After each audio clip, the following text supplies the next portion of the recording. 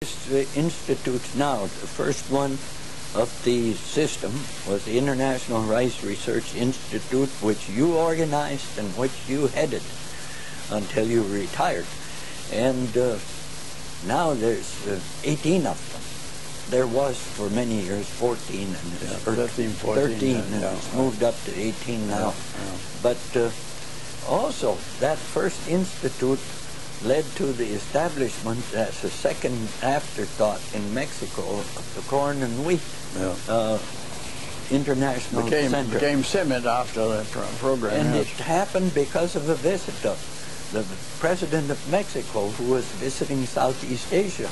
And at the farewell banquet, for those of us from the Rockefeller program saying we were being told goodbye in 1961, farewell dinner, the president stood to speak as a thank you thing, and then he proceeded to tell about his recent visit to Southeast Asia. And among the places he stopped was the Philippines. Yes. And when he was there, the president insisted that he accompany him to a place of this new Rice Research Institute. And he told us about the director there was an American by the name of Chandler, and there was tremendous activity and beautiful laboratories, but everybody working out in the paddy plots also. And he said, I didn't know until I was leaving that the director said, you know, the first seeds of these kinds of programs were sown in Mexico. And I, meaning you, Bob Chandler, was there.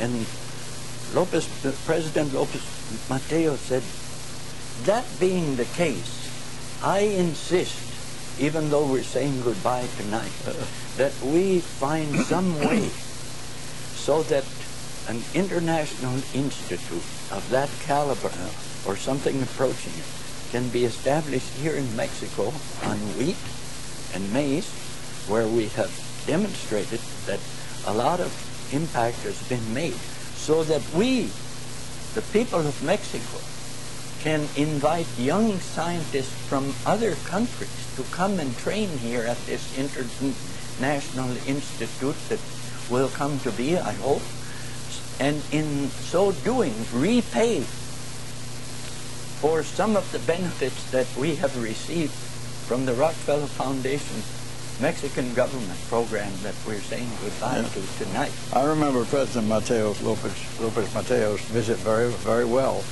and I didn't quite know what you just told. I didn't realize he carried it back quite that well. He said it at the farewell dinner. Let me tell you a funny story that happened at that when he was here. He had an entourage with him, several people, and I was sitting by one of their ministers at luncheon, that we had a luncheon for him, of course, that day.